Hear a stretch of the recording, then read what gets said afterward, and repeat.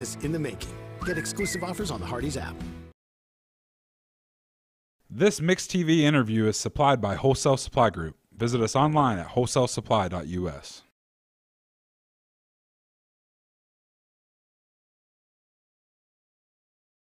Key Street, Cleveland, Tennessee. All right, welcome in, everyone, and we are just very happy to have our leaders on a brand new initiative that we've been bringing you this morning for the first time, as our two school districts have joined forces with ATS The Bridge to combat the vaping epidemic among students. And we are joined by our longtime friends. First of all, the chairman of the Cleveland Board of Education, Nate Tucker, Dr. Linda Cash, who, of course, you know is the Bradley County School Director, Assistant Director in the Cleveland City School System, Dr. Jeff Elliott.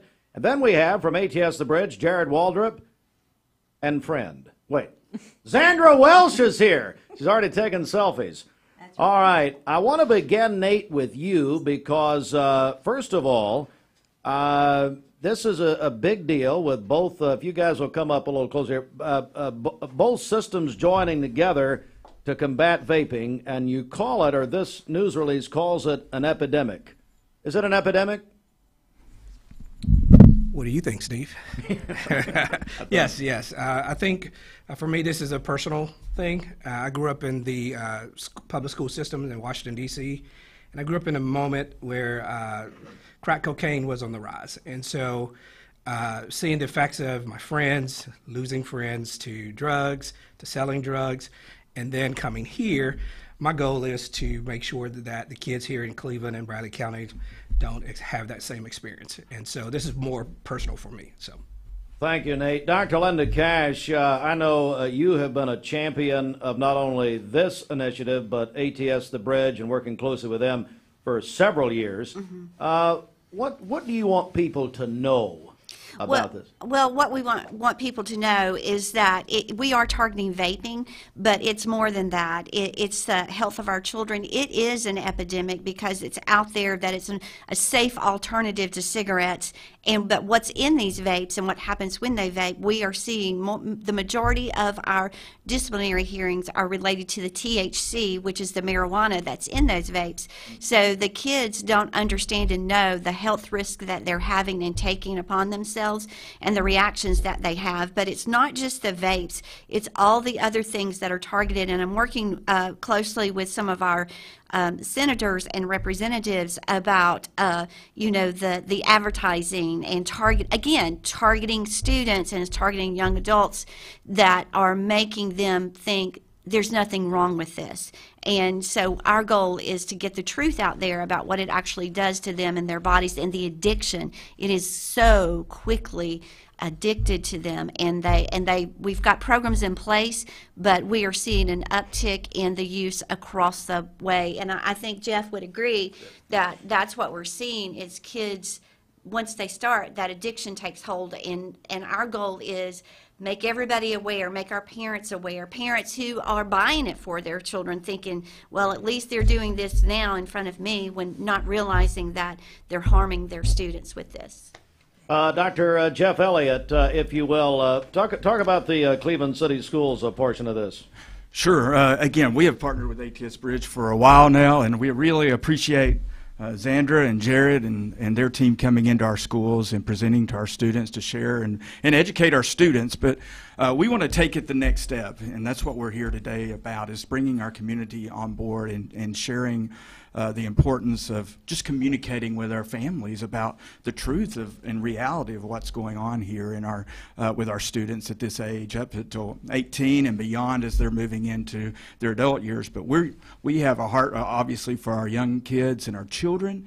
And I have my own daughter who's a 7th grader at Cleveland Middle School, and we're having these reality of conversations right now. And so we want to continue this partnership. We're looking forward to it. As a community, I know in Bradley County and Cleveland City, we come and rally together for important reasons, and now's the time to rally for this reason as well. All right, I want to bring on Jared and Zandra, and full disclosure, come on up, guys. I am and you can move that mic around, Zandra. I am yeah, there you go. Just do whatever you want. I'm Jared, you want to come to the other one? I am a proud board member of ATS The Bridge, and as Andrew would say, when I show up. Is Amen. that right? It was 7 years ago that Steve Wright started ATS The Bridge. And it was a meeting held at Pango Hall, the former First Baptist Cleveland, where we began to talk about opioids and drugs in schools. And then all of a sudden the awareness really rose. And now that's still a focus of ATS, Jared, but vaping has become, as this news release says this morning, an epidemic. What do parents not know? You're in schools all the time. You're talking. You're meeting with the students, the faculties, the staffs all over the place, not just here, but also now in McMinn County. What do parents not know? I think parents don't know just how big a problem it really is. You know, when you have, according to the American Lung Association, 6,100 kids every day under the age of 18 vaping for the very first time. You know, it's 2 million a year, roughly. It's a problem. They don't know necessarily the health risks that come along with it, the amount of nicotine that are inside these vape canisters, the danger health-wise. Everybody assumes this is just a smoking alternative, but it's dangerous chemicals that lead to health problems, not to mention setting a young life up for a battle with fierce addiction. I think parents don't know just how many kids, you know, and you can look at the numbers when it comes to anxiety and depression and a lot of these mental health stresses that are on these kids, what they're dealing with and what they're struggling with every single day that have led to trying to cope with these means, and it's dangerous. It's unhealthy. Xandra, you're in the middle of this fight on a daily basis. What would you tell the people this morning? You know, I think the one thing that I noticed personally, this is very personal for me, and most everybody knows that. But the thing that I would tell and encourage parents that really bothered me, and something that I noticed up close and personal 4 years ago, is that you mess around with this, and before you know it, addiction sets in. And you can't play and vape every now and then and not expect to see the addiction start, because vaping is the fast path to addiction. And it is the nicotine these kids can consume.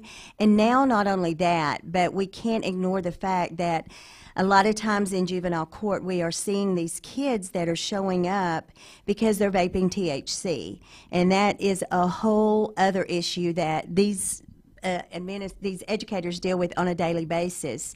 And it's very real. It's very real what it's doing to our kids. And we've got to do something to stop it. It's easily accessible. We got to figure that out. And marketing toward our students, that's just not okay. And it is so good to see us all come together and realize this is for the betterment of our students. It's not about just doing a campaign because we have an issue, but it is an epidemic. And when we lined up a football field from end zone to end zone with 85 pounds of confiscated vapes, those are just the ones that were confiscated, that's a big deal. That was 700 plus vapes in less than a year's time, and that wasn't all of them. So yes, we have a problem. And Jared, tell them the statistic about why another reason why this is so important. About, we know now, we have enough data about if you start vaping before the age of, or using marijuana. So the reason why this is such a huge issue, we know we have a drug problem in America, but we won't touch the drug problem as a whole if we don't talk about vaping with our kids. So when you have 6,100 a day vaping for the very first time, some of that's going to be nicotine. A high percentage of that is going to be THC as well. But studies have shown that if teenagers consume THC before the age of 18, the likelihood that they will abuse opioids later in life skyrockets. So as a whole, when we're talking about opioids, when we're talking about fentanyl, when we're talking about other big drug problems, it starts here. It starts with the vaping issue. And so we have to solve this. We have to address this. We have to educate kids, families. We have to get the entire community involved, schools, coaches, governmental leaders, everybody, if we're going to make a dent in the crisis that drugs are creating in our country. We're joined this morning. We have a very special interview right now between our, again, the two school districts have joined forces locally with ATS The Bridge to combat the vaping epidemic amongst students. We're joined again by Dr. Jeff Elliott. He's the assistant, am I saying that right? Assistant director of Cleveland, something like that. Cleveland City. Well, you'll correct me later. It's fine. Dr. Linda Cash, director of Bradley County Schools. Nate Tucker is the Cleveland Board of Education chairman. They meet tonight, as a matter of fact, a very consequential meeting tonight, as a matter of fact. And ATS The Bridge, Jared Waldrop, Zandra Wells. Jared, I want to go back to you and Zandra for just a second here. In our meetings, you guys have actually brought ways in which vapes are disguised. Yes. And I want parents to hear this morning, and I want grandparents to hear this morning. Xander, I want to start with you. Look, you know, I'm not very bright, and you know that. I know. But look, it doesn't say vape in capital letters on it, does it? How are these disguised sometimes? Well, sometimes they're disguised as highlighters. Sometimes they are things that look just like what they would plug in, like a USB? USB, yeah, that plugs into your computer. Took place right in front of me, and I had no clue. Keychains. Keychains. Yeah, come on up. What are you saying? Yeah. Now we're seeing it looks like a keychain, like a fob. So they are everyday items now. They are turning into vapes. So it could be a fob for like a key fob, a highlighter, a perfume bottle. I mean, it is definitely a marketing strategy to not only entice the students, but to hide it from their parents. So I think we've got a long road ahead of us to educate, but I think it's important that we do educate. And we will start with, our PTO presidents and start educating them, and ATS The Bridge will come in and show them all of the crazy things that are out there that are disguised so that they can begin to spread that word. You mentioned PTO. There's going to be a kickoff event at the Pie Center February 13th from 9 a.m. until 11 a.m. We're going to be carrying that on mixtv.tv live. Zandra, back to you for a second because, like you said, that's disguised every which way. It is, and one of the things that we've learned through a program that we have, if you are caught with a vape, a nicotine vape in our school systems, both school systems, we joined forces about 2 years ago trying to come up with a way to do education before citation. And we developed a program with law enforcement, our juvenile courts, our DA was involved, directors of schools, of course, and SROs to how can we educate these kids. So we do that program on Saturdays, and if they're caught, and they have 3 chances before they end up in juvenile court, because we do try to educate first. And if it's a THC vape, that's totally different because there's a zero tolerance in both of the school systems. But one of the things that we learned through these kids talking to us and telling us is they wish they had known about these things earlier, that we should have been telling them about this. And, it's not been out there very, very long.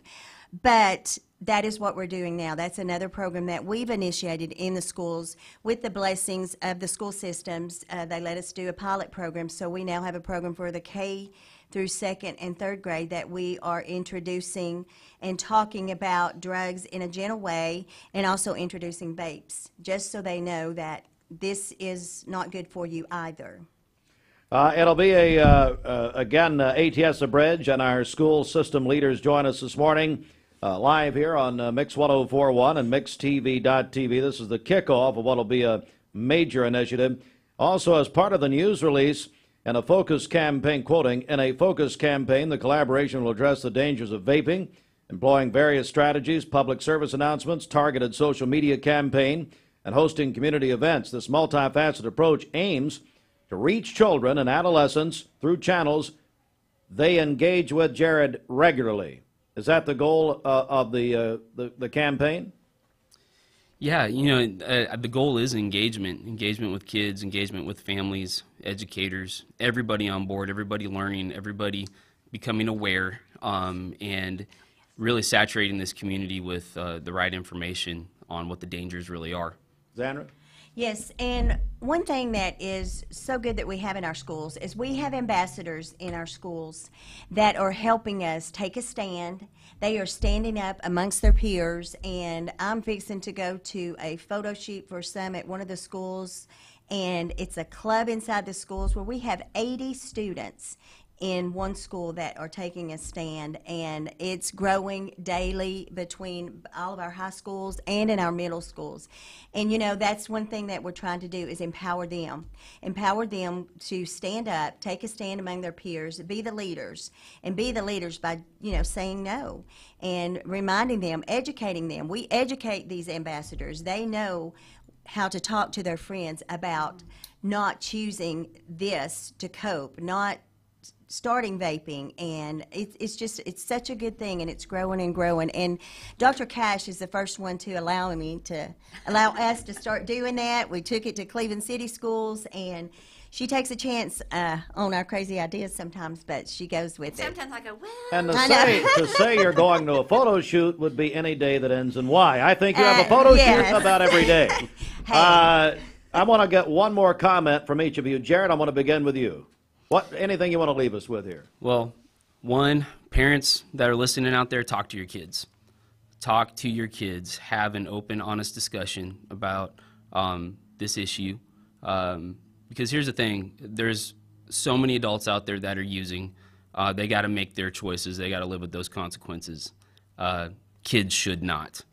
And I'm so proud of these ambassadors in these schools that are stepping up, because when it comes down to it, we can pass laws, and that's good. That's going to help. We can have drug busts. That's good. That's going to help. But what's going to make the most impact is a generation that's younger that sees that there is a problem and chooses different.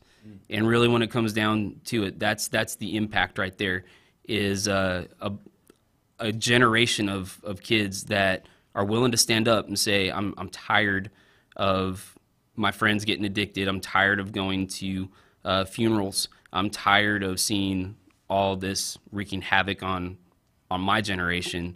Let's do something different. Nate Tucker is the chairman of the Cleveland Board of Education. Nate, a final comment. Yes, as a parent that has 2 kids in the system, I want to also address the parents, and I want to ask the parents to educate yourselves, get involved with this campaign. Don't ignore it, because the information, the numbers speaks for themselves, and the only way you're going to be able to deal with it is to be educated yourself. And so get involved with this campaign. Thank you. Dr. Linda Cash, final comment. I'm really just asking the parents in the community to stand up with us. Stand up with us, and let's have a loud voice to protect our students and protect our kids, not just the ones who are doing it now, but prevent those who are starting. So if we stand up together, we can make a difference. And Dr. Jeff Elliott. Yes, I agree with what everybody already has said, and I also say Cleveland City Schools, we're committed to doing whatever we can to look out for the safety of our students. And through this education process with our families, we're going to continue to do that. We invite all our PTO leads to come out on February 13th again at 9 a.m. over at the Pie Center, and I look forward to that opportunity working with ATS The Bridge. We're going to continue to have meetings with our coaches, our staff. Our counselors and our teachers do a great job, and we're going to continue to provide opportunities for them. Shout out to our counselors. This is National Counselor Week, and so I know they're very pivotal in this process as well, and I appreciate our staff for all they're doing to help us out with this partnership. And normally Xandra schedules Jared and ATS The Bridge in the schools through the counselors, I believe, so that's they're very important. Xandra, a final comment from you. If you can keep it under an hour, that'd be nice. I will. No, yes, everything that everybody has said is very true. We're all in this together. This is our community. These are our children, and that's what we are here for, is to take a stand and protect them the best way we can. And education is the key right here, and that's what we're out here doing. So thank you all. Let me, parents, so here's what you need to do. Grandparents, so many of you grandparents, we know you're raising children. Go to atsthebridge.org. They have a number of resources there, atsthebridge.org. And a big thank you to Miranda Refner. I promised, anyway, she said it'd be her last appearance here, but anyway, thanks for coming in. Caroline Corrigan. Miranda and Caroline worked so hard on this, along with this team. Folks, you talk about a behind-the-scenes joint effort. This has been going on really for months, Zandra, and I really, really appreciate the care that these individuals have, and there's many more than just this, for your children and your grandchildren. And we want to get this early, and God bless Steve Wright for starting this whole thing. All right, so that is it, but that's not it. The next event and the next big